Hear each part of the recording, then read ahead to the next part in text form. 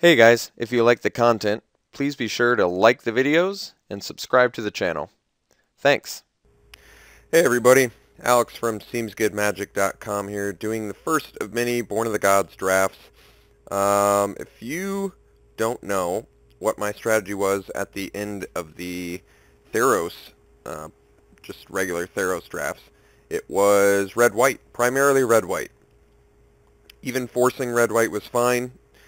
Sharing cards with other red-white players didn't really matter all that much because mediocre red-white decks win in this format. I don't exactly know why. I kind of got a feeling it's just because the removal is so expensive, which is why aggro works so well even when it's mediocre.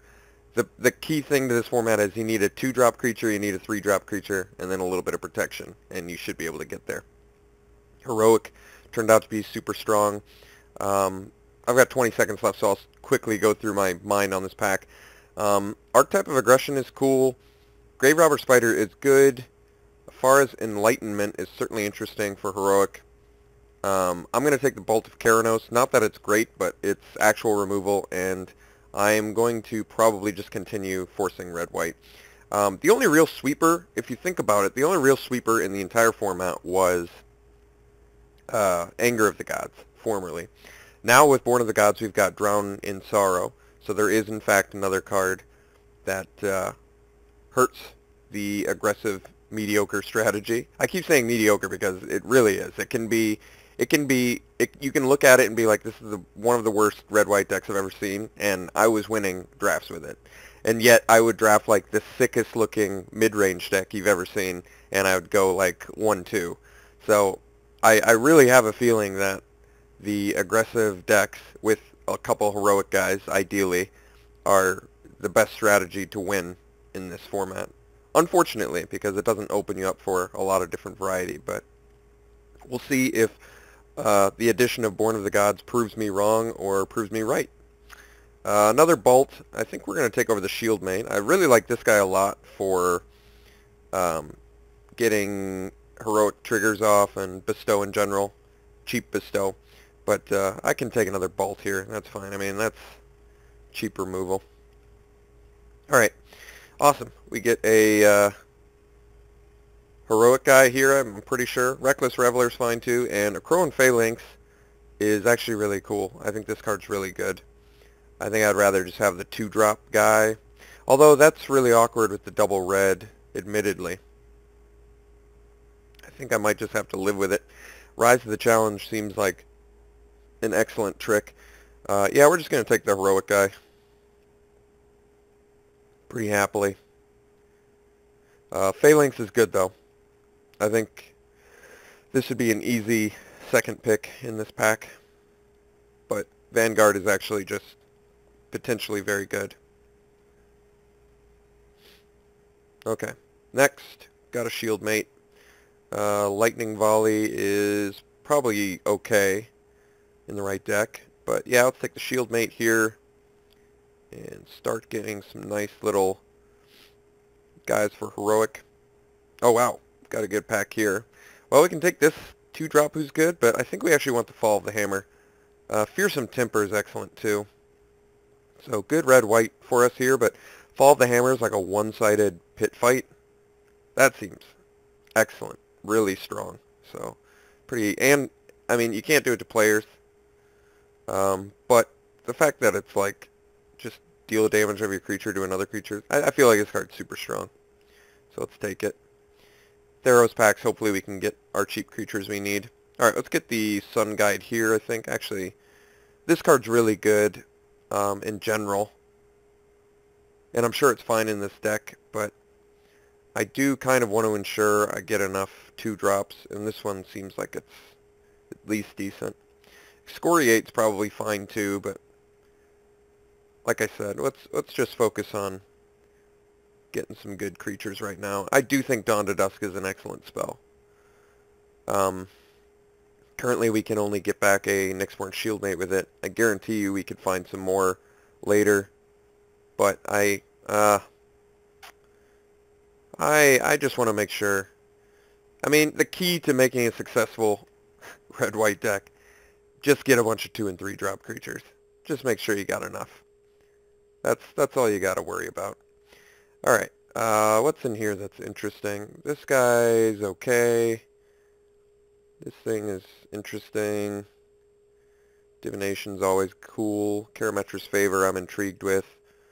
And there's some other stuff in here. Scouring Sands. This doesn't seem that good, but it's red, so let's cut it.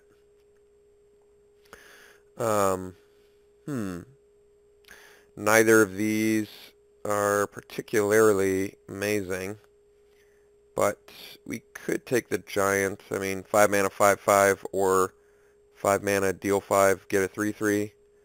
Likely not playing it, but I think we're actually more likely to play the Giant over the Hill Giant-y Greatheart. Alright, Mortal's Ardor is great. Happily getting that. Very surprised to see Grave Robber Spider wheel. I think that card's really good. But let's take the Ardor. Here we can take the Oathsworn. Currently have a few things we could target it with if for some reason we end up in green. And Heroic is, like I said, my personal favorite ability in this format. Alright, cool. So Griffin Dreamfinder is great for bringing back the Bestow guys, but that's not what this deck wants. I'm pretty sure this deck wants the Reveler. I want the Rise to the Challenge too, actually. I really like that card a lot. But am I going to get enough 2-drops if I do that? I'm not sure. Reckless Reveler has a bonus of being able to destroy all of the rare enchantment artifacts from Theros, so I kind of like it. Radiance, let's just continue to cut white and red whenever possible. We wield the Fearsome Temper, and that makes me extremely happy. I think this card is very strong. It's one of the key cards for this strategy, really. I mean, that target creature can't block this creature this turn ability on this. Extremely strong. Let's cut the white. Cut the Radiances. We're not going to play them. Anything else? Probably likely not to play that. I would prefer to not play the Faragax Giant if possible, but I will if we're short on playables. So far, I'm pretty happy with what we've gotten from the Born of the Gods pack.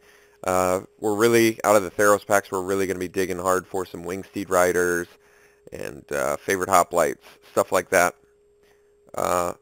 Arena Athletes. The nice thing, I mean, the real nice thing about going into red-white is you have access to tons of the heroic guys, particularly in white, but red too has a couple pretty awesome heroic guys. Plus, we have a chance to get Anax and Siamede, which is arguably one of the best heroic guys you can get in Limited. Okay, Theros pack we've opened. Thoughtseize, I gotta check the price on that little bad boy real quick, because these pre-release drafts are not cheap. Not cheap. What are you paying for Thoughtseize? 4, 5? I think I gotta take it. Sadly, I have to take it because I would love to just slam dunk this Phalanx Leader. That card is phenomenally strong.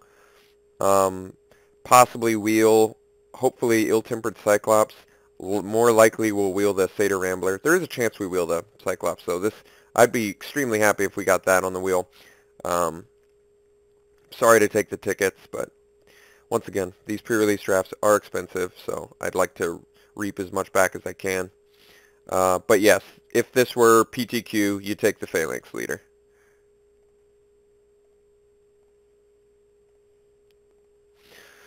Okay, couple great options for us here. The Arena Athlete and the Heliod's Emissary. Emissary in a vacuum, much stronger card. Arena Athlete much more fits in with what we're trying to do, which is slam a bunch of cheap creatures and then make their creatures unable to block. That being said, I think I still take the Emissary, even though it is a 4-drop. It's one of these Emissary cards are super strong. This one in particular, I love. It's probably one of my, if not the best Emissary, second best. For some reason, I'm kind of blanking on all of them right now. The blue one is like, you draw a card when you hit them. The black one is you can discard cards. The green one is trample. Yeah, I think we gotta take the white one, but I'm just gonna cross my fingers that we table that arena athlete. Don't know how likely it is. Doesn't seem super likely, but it's possible. All right, options here. Well, I love the Arbor Colossus, but obviously we're not in those colors. So we actually have some real choices here. We've got Titan Strength Fanatic and God's Willing. We also have Traveling Philosopher, which is a cool card. We don't have actually a lot of red permanents. We have red spells, but no real red permanents, which makes Fanatic less attractive. I think we want the Titan Strength. We're a damage aggressive deck, and Titan Strength, I always love to have just a quadrillion of these. The more the merrier. We could see some two-headed Cerberus, and this card just gets outrageously over the top at that point. God's Willing is phenomenal, though. I mean, I do want the Fanatic. I like it. I just think Titan Strength is going to be more in line with what I like to do with the aggressiveness. All right. Nothing too spectacular for us here, unfortunately, out of this pack. I think we can go Raptor or we can go Portent. I think the Portents tend to go later than the Raptor, mostly because Raptor's an uncommon. Don't really like the Raptor all that much, but we are still a little bit short on creatures, so I think I'm just gonna take it. Got the Portent anyway. If this Temple were in line with any of our colors, I'd probably take it just for the Scry. Chosen by Heliod, I guess going to be the pick. Alright. Well, we've got some good options here. Currently, how many humans are we rocking? Here's one.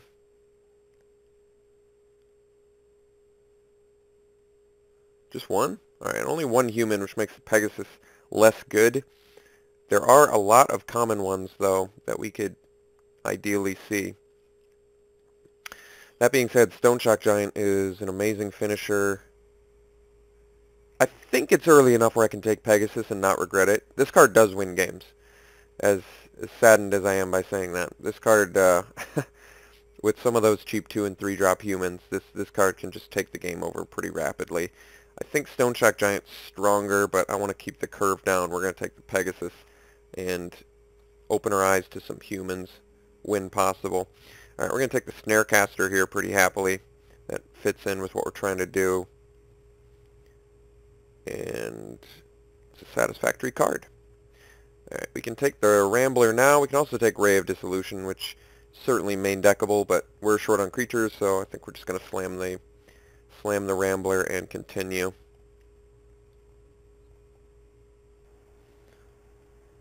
Jake and I were talking in the podcast about Witch's Eye actually getting good because of Inspired, but obviously we're not the Inspired deck beyond the Sun Guide, but if you have a ton of Inspired guys, I could see Witch's Eye being really good.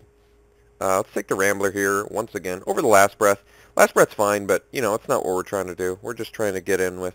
I don't really like Ramblers that much. I mean, obviously, they're just not that impressive, but considering how short we are on creatures currently, just got to make sure we get enough. All right, we could take the Griffin. I think we'll just take the Portent. Really got to focus fire on 2 and 3 drop creatures in this next pack here. Really got to keep our eyes open for some humans. Otherwise, we're not going to get value off this Pegasus. And it's going to make me wish I took the Stone Shock Giant. But I'd like to not have to worry about that. Alright, there we go. Got a Traveling Philosopher. The fact that Arbor Colossus is wheeled is probably one of the craziest things I've ever seen. This card is so strong. That's crazy to me. I guess just no deep green players. It does seem like... The funny thing is everybody, it feels like, wants to go into red-white now. You know? Because, like I said, it really is... It just plays so easily. Such an easy archetype to draft. It's such an easy archetype to have mediocre... I mean, look how mediocre this build just got with this pack, and I still am not even that worried. I've won with worse than this. I've lost with better than this. So It's like not even a major concern if you don't draft a great looking pool in red-white. I guess we could take a second portent. I doubt we are playing both of them, but just in case. And nothing really good here. Take that.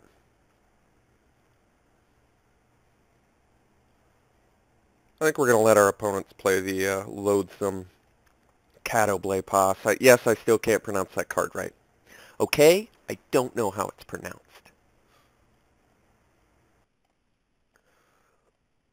Alright.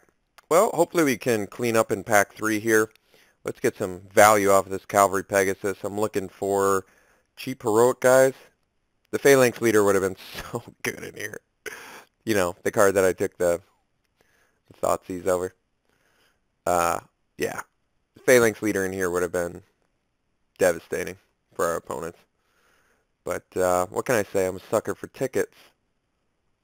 If these were all free, I would draft the best every time, I think. I would just draft the best card for the archetype I'm trying to pursue. Not the best card necessarily in the pack. Oh, well, got a Fire Drinker Satyr, who is a 1-drop, 2-power guy. I think that's what this deck wants.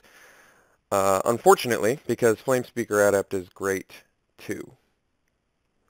I mean, I could just take the Adept because it's human. Works better with the Pegasus. How much Scry stuff do we have already? We've got 1. Maybe we don't have that much Scry.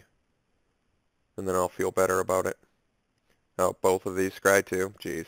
And those Scry. Alright. Well, I mean, Adept would be good in here, but I can't really deny a 1-drop creature that's got 2 power. I think that's more in line with what we're trying to do here. So, yeah, we're going to take the Satyr. Hope to wheel that Adept. I don't know how realistic that is, but we'll see.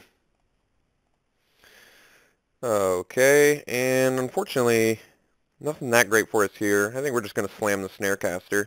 Deathbell Raider's good too, but Snarecaster actually screws over your opponent, so I like this one a little bit more. We are rapidly getting to the point where we can make this a 16 land deck. Our curve is pretty low, which is good. So ideally we're going to be cutting this giant. I'd like to cut the raptor. I don't mind playing the portents, but I'd prefer to find better for them too. Alright, well, wow, Boon Satyr. Ooh, well, good news. Best card we could possibly ask for. So here we go. We're going to take Wingsteed Rider. And is there any chance at all that we wheel Spearpoint or Divine Verdict?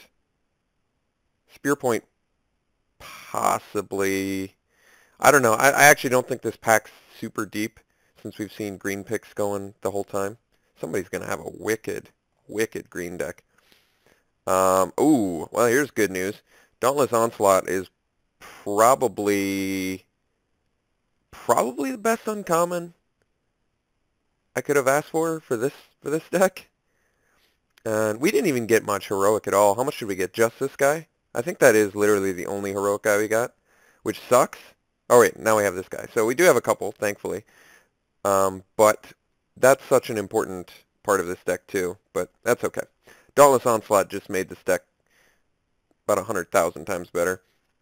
Alright, obviously taking Arena Athlete here. It's a human, it's got heroic, it's got a relevant heroic ability. Everything about Arena Athlete in this deck is right. Hopeful Eidolon would be good too, since it's very good against us, but still happily slamming that card. Alright, I mean, Setessan Battle Priest is playable. I don't really like it all that much, but, I mean, seems like it's something that we could do. It is human. It's decent against us. I'll take it. Alright, sweet. Got a Skull Cleaver here. Nothing else that's really in line with what we're trying to do. Nothing in here is super important, so we're going to take the Glare for sideboard purposes. And Borderland Mantar is actually pretty damn playable, so we'll slam him. And any of these cards matter? Not particularly. Doesn't seem like anybody's green, so we don't have to worry about that. Maybe we stop the rampy decks a little bit. Didn't wheel anything we wanted, unfortunately. We'll just hate the... I guess Blood Toll's not even that good against us. Costs 3, it's clunky, it only has 1 toughness, it makes them lose life. I guess the Fellhide Minotaur is probably the most dangerous, because it's a good blocker against us. Deck's still fine. I think we're actually going to be okay with this deck. It's a little bit more mediocre than even I'm used to. Definitely hating the return phalanx. But there's certainly enough cards in here to win. Certainly enough cards to win. So we're going to play a 16 land deck. This is about where I'm at with it now. Just need to cut like one more card, and we're going to have ourselves a just fine red-white 6 out of 10 deck.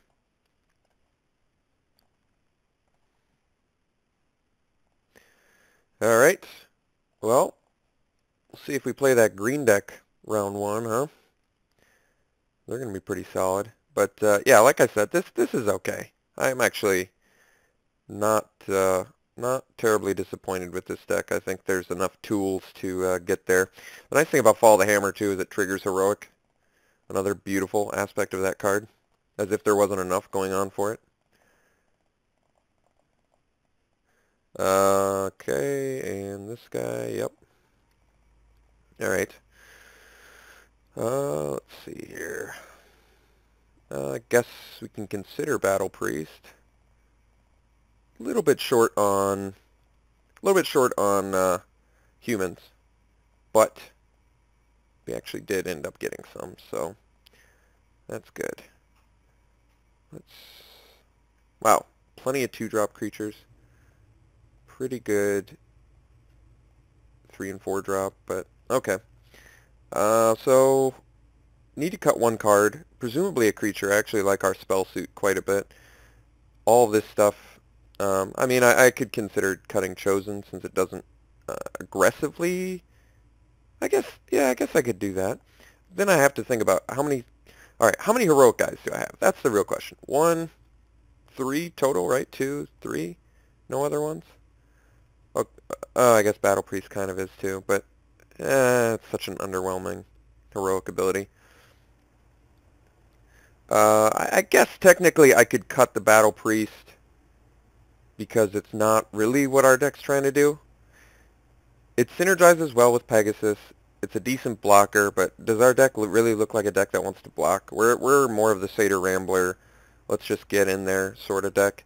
So I think Battle Priest is probably out, which leaves us with 16 creatures. Still got good heroic cards to trigger heroic, I mean. Yeah, this is straight up like a 6 out of 10, a deck that could steal a draft, honestly. Is there anything I'm missing, first and foremost? Good sideboard. Not that good. Sideboard, maybe. Portents for sideboard for sure. I mean, technically, I could swap a Portent and a Chosen. And then I still have Ardor, Strength, Fall, Dauntless, Temper to target my 3 heroic guys. Plus this. Plus this. I've probably got enough. Let's do the Portent because stealing any of the... If we play against any sort of mid-range deck, this card can be crippling. If we play against aggro, it's a little bit underwhelming, so we can always sideboard out of it. Yeah, I think I'm ready to play it like this. Why don't we check out our color? Almost dead even, so we're going to just even it up, I think. And they recommend the same. I mean, we need everything early, so... Yeah, this deck's about 6 out of 10. Could easily steal a draft. Let's see if we do. I'll see you round 1.